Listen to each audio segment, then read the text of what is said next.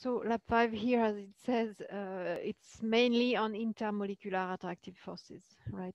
And so the first page of the data pages, of course, I strongly recommend that you read the introduction first.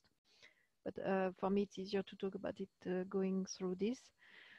So the first part will explore the effect of intermolecular forces between two solvents, the effect on physical properties.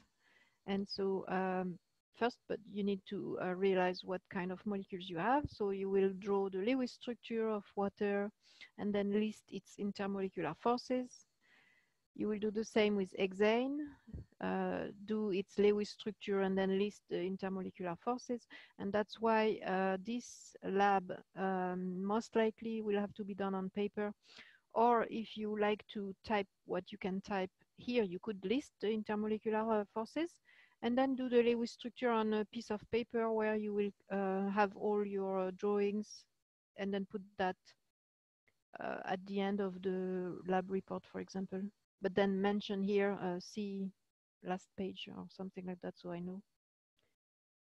Okay, once you have done this, which molecule has the strongest overall intermolecular forces, you know, between water and hexane, and so you should give me the name of the one. Then here, surface tension will be tested with paper clip. And so you can do part of this at home, and there is a procedure to follow. Part 1 here. You can try this experiment at home if you want. You don't have to because there is a video, but you know, you could try it. And for this, you will need a paper clip and a glass of water and tweezers. I know you will not have hexane, so you can only do it with water. So tweezers are important here because if you don't have tweezers, it's going to be very hard to place the paper clip, you know, flat on the surface because you really want to bring it flat on the surface. And so see if it will sink or float on the surface or in the middle of the beaker, right? And then there is this video to confirm your observations. And there is also something to do with a balloon if you have balloons at home, only if you have them, right? So you would need a balloon, blow it up, and then a sink so that you have a stream of water. So you want to have room where to put the balloon. So that's why the tap has to be high. And you would rub your balloon on your clothes, you know, to get some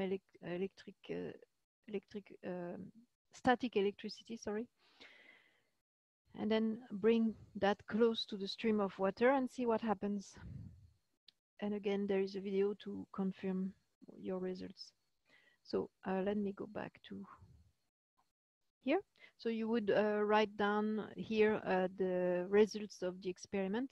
And you have to watch the video because I tell what happens for the hexane. So watch the video for that. Then decide which one of the two molecules has the stronger surface tension, which one has the higher boiling point, and those are given to you. So that should not be difficult to do. And then does it make sense that, you know, such molecule has the stronger surface tension and then such molecule has the higher boiling point, and explain why. So I expect some explanation of why, you know, this molecule has a stronger surface tension and this molecule has a higher boiling point. Most likely you want to use, you know, intermolecular attractive forces, right? And that's the place where you will record your observations for the experiment with the balloon. And again, you have to watch the video to get to know what happens with the hexane, because I tell on the video what happens for the hexane.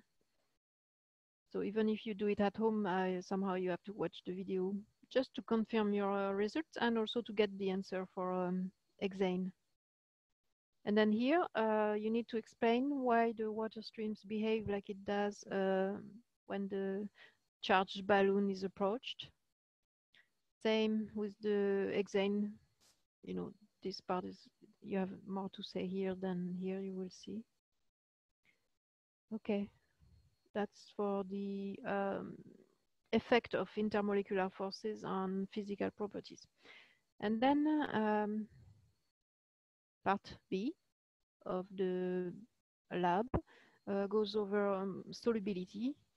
And so first you will experiment between oil and water, you know, are they soluble together? And you can try this at home if you have a small container that, you know, that you don't mind putting in the trash afterwards, or that you can easily clean.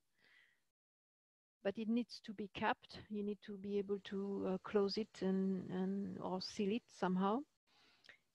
And you will put some water and then vegetable oil, any kind of vegetable oil that you use for cooking.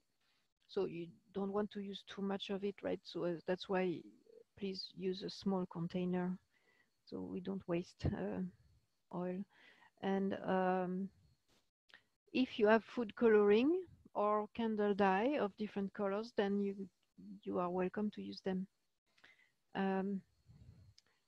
So here it explains, first you would fill with the water, the container with water, then add about the same amount of or less of vegetable oil. And then if you have food coloring, you want to add it.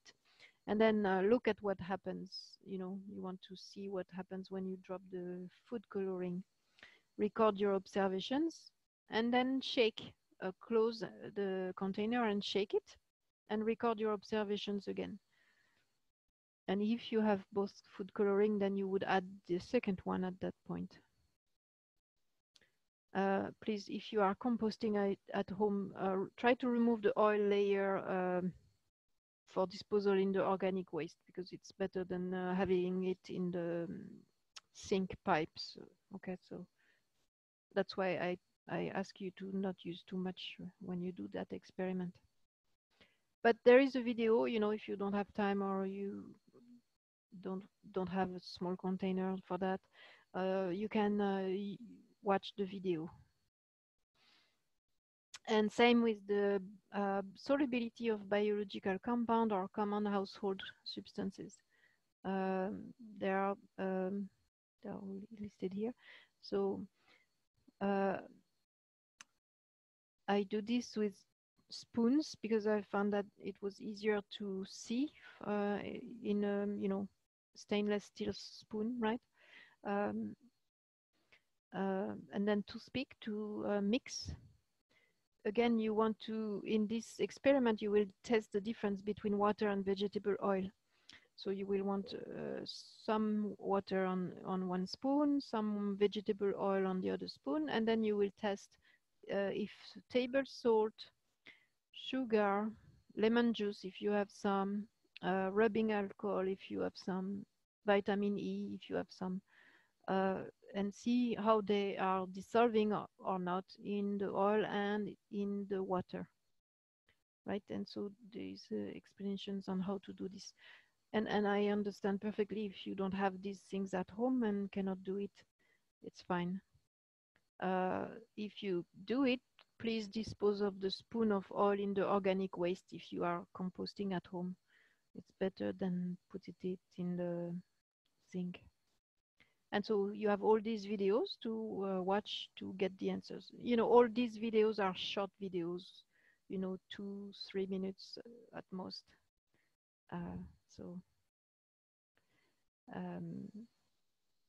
And same, there is another experiment with the milk, but this would be easier to do if you have whole milk, right?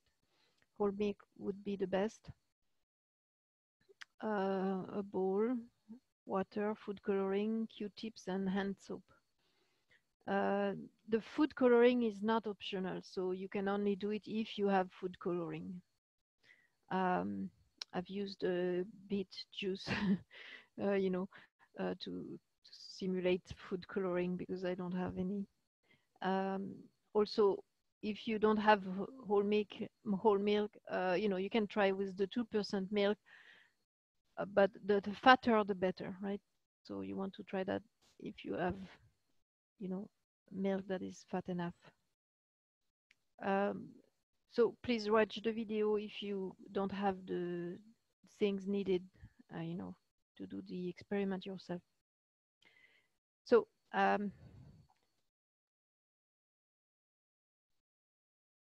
so here in page 8 of the lab, you will need to draw what you see when you are mixing oil and water together, in that small container that you shake. You want to draw, what you see after you have shaken the or before. It doesn't. It's not very important when you draw it, but you should see that they won't mix, and so it should show that. Write down your observations. So here, when you write your observations, you want to say, so if they don't mix, which one will sit on top, which one will sit on the bottom. If you have food coloring and you used it, and the video shows with food coloring, so you should tell where is the food coloring going, right? Does it dissolve in both or only one, and which one? And then decide if water and oil are soluble in one another there. Okay, so that's where chapter 8 is needed to do the solubility prediction of this table 2A, where you are testing the solubility of biological compounds or common household substances. You need to predict beforehand what will happen with the salt in water and oil, the sugar in water and oil, the lemon juice, the isopropyl alcohol, and the vitamin E. You need to decide beforehand, before you watch the videos or before you do it yourself, are they going to be water soluble or fat soluble? And so for this, you will need to definitely read the background information. It's all explained in there. And so let's go here. So the background information, so first page here. You want to read all that background information, and it goes over intermolecular forces, which you should be familiar with now that we have covered chapter 7. It reminds you of those forces. And then, yes, you want to read that. And this shows how water and ethanol are mixing well, because they both experience hydrogen bonding, right? Water and ethanol, they can interact through dipole-dipole interactions, right? They both have the dipoles. Hydrogen bonding, because they both have hydrogen bonded to oxygen. And London dispersion forces, right? So here it shows how the dipoles, and I don't understand why these arrows are opposite, but this should be oriented the other way. Here, the hydrogen bonding is shown by those green lines, how hydrogen is attracted to the oxygen of another molecule, right? This hydrogen is attracted to the oxygen of the molecule of water, etc. So, but here, the key statement here is here. This often is summarized as like dissolves like. And so polar compound will have dipole moments that can interact through dipole-dipole intermolecular attractive forces, and so will be similar enough to form an homogeneous mixture or homogeneous solution. Whereas non-polar compound will not be able to form dipole-dipole interactions with the polar compound, and so the two will mix heterogeneously. Right? It's the key phrase here, like dissolves like. And that is something you will learn in chapter 8. And it means that like properties will mingle very well together. And the property in particular is the polarity.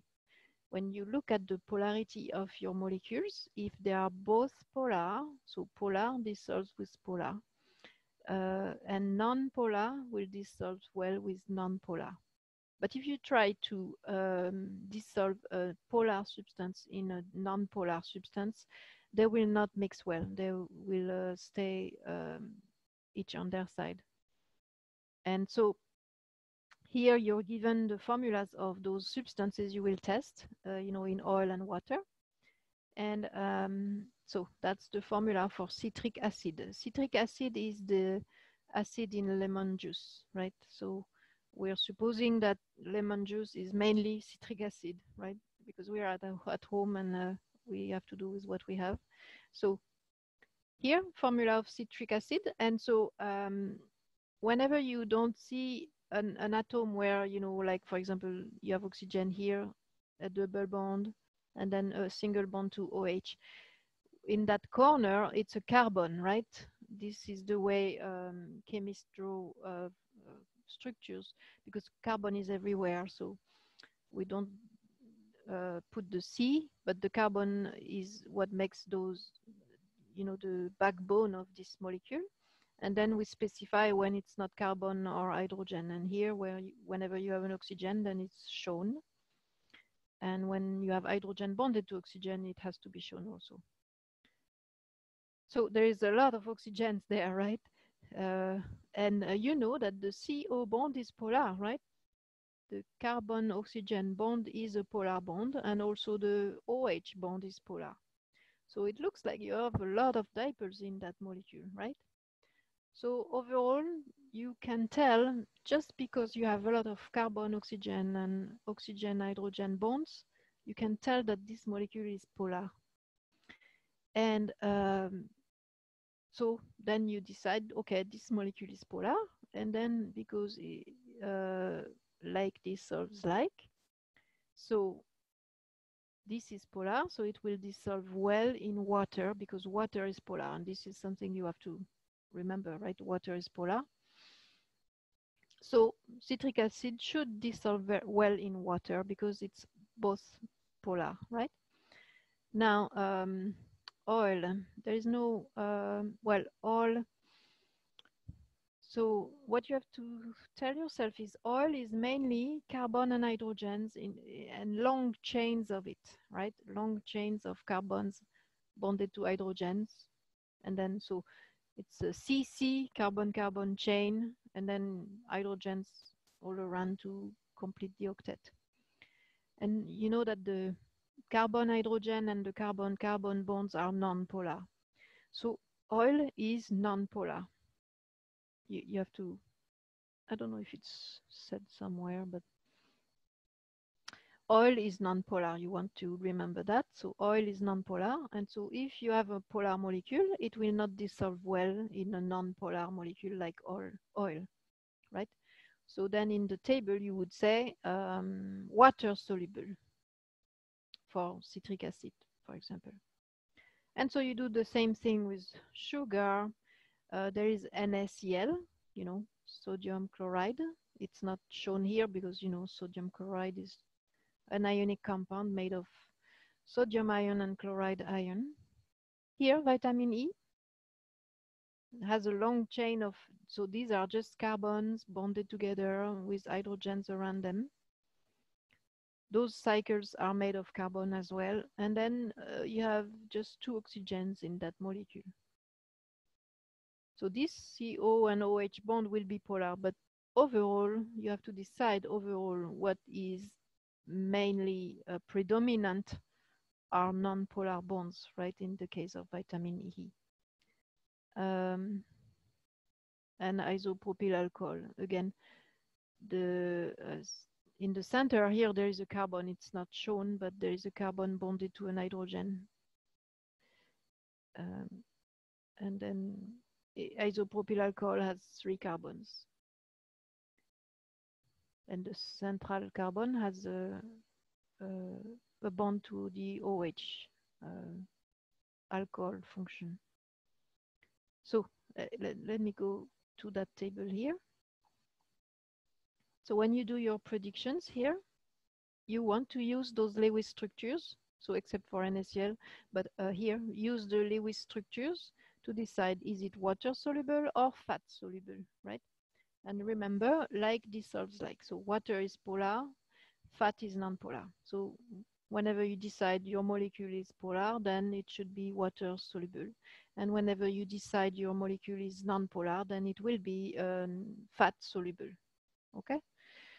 And then you will observe with the video, or do it yourself. If you like to do it yourself and say, you know, I saw the salt dissolve in water, and, you know, write what happens, right? Is it soluble or not?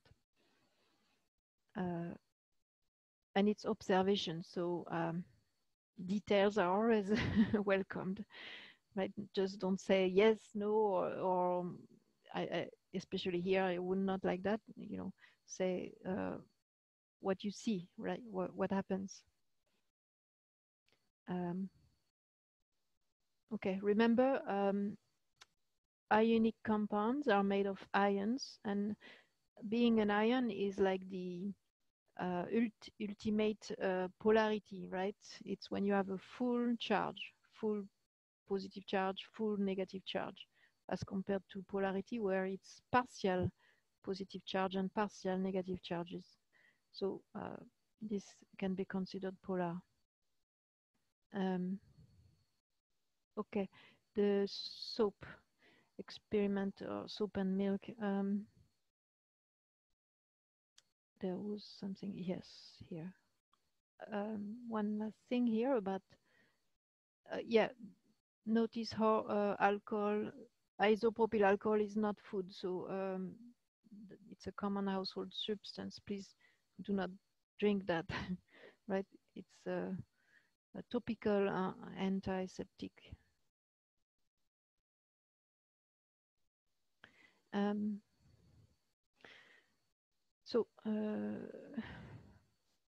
So here there is an explanation about how the digestive systems uses water to move foods through the stomach, small intestine, and large intestine. And then the nutrients that are water soluble are readily absorbed into the bloodstream, because water, we know we are made of water, right? So water is the main solvent in our body. So whatever is fat, like fats and fat-soluble nutrients, like non-polar vitamins, will not be miscible with water. And so the way your body does it is that it emulsifies the fat into droplets, and then utilize micelles to transport the non-polar nutrients to the absorptive walls of the intestine. So what is a micelle? A micelle is a group of molecules with a polar end and a non-polar end. And they aggregate to create a polar surface that interacts with water and a non-polar center that can dissolve. So here, that's a drawing of the soap molecule. It's a long chain of carbons and hydrogen. And then at the end, only one end, there is that C double bond O and single bond O. That O has a negative charge, and it's basically an ionic compound, right? Because it needs Na plus here to be neutral. And so it's called sodium stearate. It's a soap molecule. So there is what we call that polar head, right? Here, this is the polar head, and then there is this long non-polar chain, right? The tail, non-polar tail of the soap that is very long. And so that long non-polar tail is not soluble in water, as opposed to this end of the molecule, it's soluble to water. The COO negative one end of it is polar and soluble in water. And so the way these molecules do to be able to be in water and at the same time have their non-polar tails together, they form micelles, which means they are forming, and a micelle here is drawn in 2D paper, but it's really a spherical structure, right? You need to imagine that it's a sphere where all the tails are gathered in the center, because they like to be next to each other, right? Because they experience London dispersion forces all together. And the polar head are showing up to the outside because they like to be facing water. And so this way, they can be transported with water, but inside the micelle you can have some fat, being stuck in there, and that's how it's transported. And that's how soap we are able to degrease our hands using soap, because the non-polar tails of those soap molecules will gather around the fat, the grease molecules, and they form micelles. And so the outside of the micelle is soluble in water, and so that's why you're able to wash it away with water. So these type of molecules are called surfactant when they have a polar end and a non-polar end. Yeah, so here it says what I've been saying.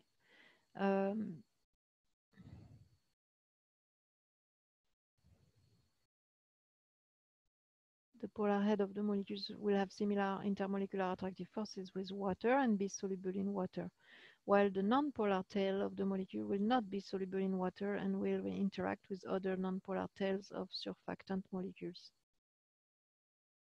And so soap is like that, so it kind of is ambivalent. And in the experiment with the milk, it will be attracted by the fat of the milk, using the fat of the milk will be attracted to the non-polar tails of the soap, but the polar head will be attracted to water. And so because of that, it will have a different behavior.